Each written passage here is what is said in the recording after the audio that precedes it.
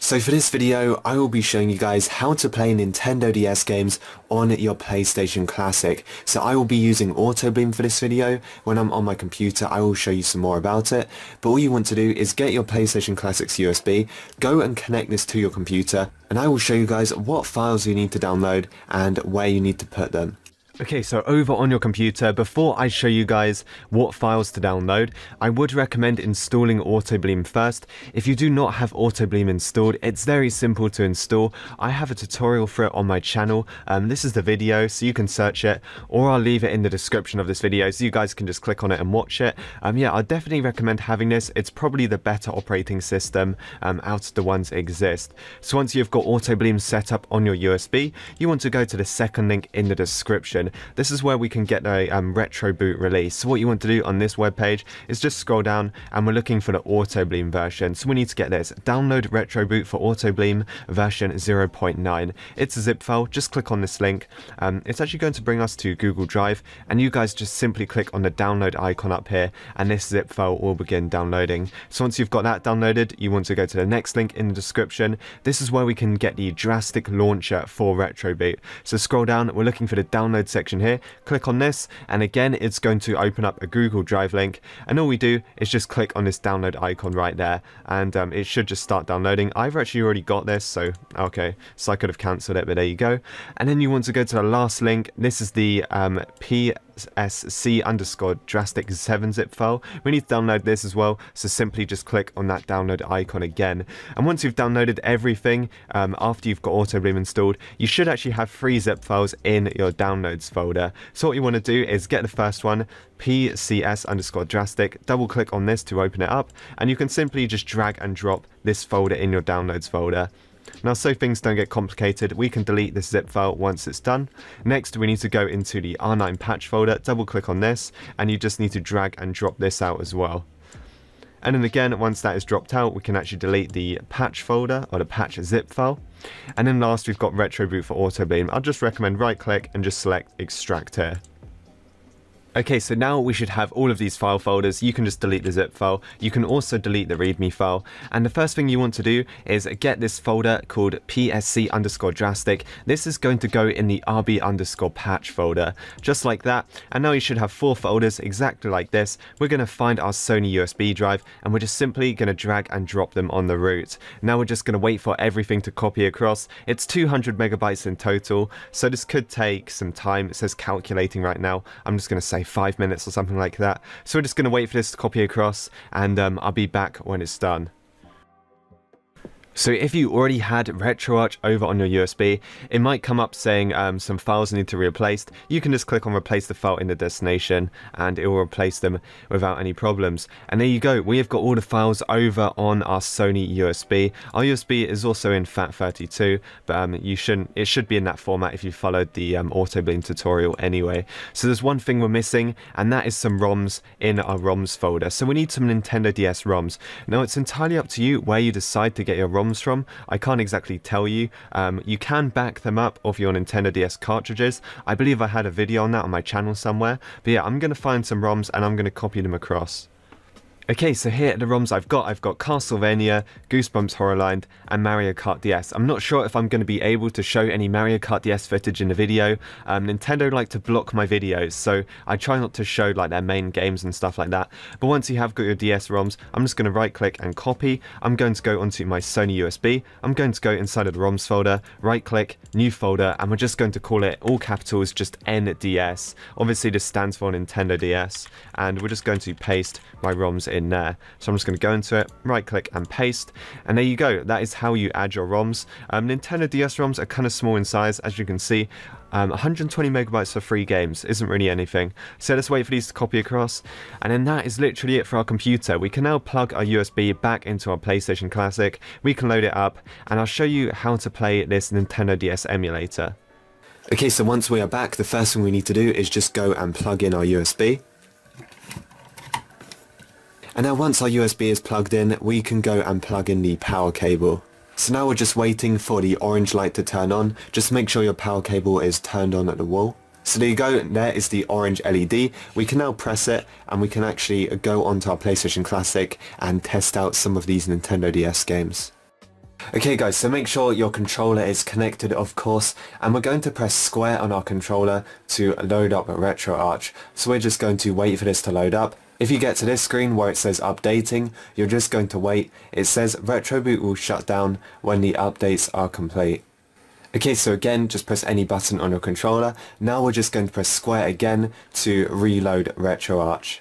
So this time the updates should be complete, so it should actually just load up like this. And if your RetroArch looks like this, you want to scroll down to where it says load content and press X on this. You then want to press X on a start directory. You then want to press X on NDS. And we're now going to select a game. So let's try the Castlevania Dawn of Sorrows game. Let's press X on this. And now we're going to choose the Drastic Launcher RB. And there you go, it's going to load up, sound will work and everything like that, and as you can see we can move the controller and we can actually start a game. Now there are options you can change on this, but before we look at those, let me just get into a game first. As you can see, cutscenes play and everything. It's actually really cool because these games look quite nice on the TV. Considering how small the DS screen is, it's looking really cool. Okay, so I've just encountered a problem on this game. The touchscreen isn't very, I'd say, usable of this, isn't very useful. You can actually use the touchscreen. You can plug in another controller. If I show you, if you press L2 to open up the options, so you can press circle to go into change options, and it's going to be loads of stuff in here. You can change the screen size and everything like that. Let me just show you like horizontal, or you can do single. So if you select something, go back and you just want to do, so you can save for all games or you can save for this game. Let's just go and save for this game, press circle, then we're going to go down and we're going to go return to game. It's actually going to put it like this, so you can change the like screen orientation, press L2 again to go back to the settings. There's loads of different things you can do.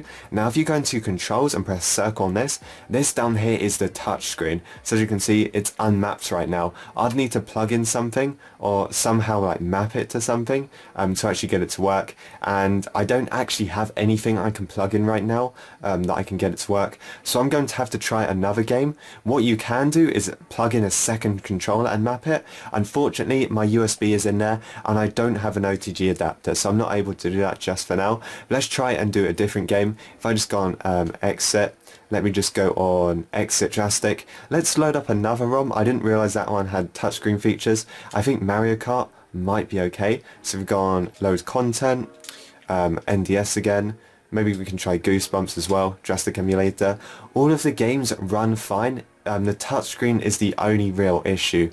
Let's give it a try of this game as well. If you're able to play games without actually needing the touchscreen, they're perfect. Most games do, because that's kind of like a main feature of the DS. Maybe we can try this anyway. If we go on story mode, press circle, maybe create a new file. We might be able to play Goosebumps actually. Let's give it a try. And you can watch this like 3D rendered cutscene, which is pretty cool. It looks really nice on the TV actually. If you look at this on the DS, it looks so pixelated. On the TV, it's definitely upscaled and it looks pretty cool. Maybe some of the characters will look a bit weird, but the gameplay is going to be fine.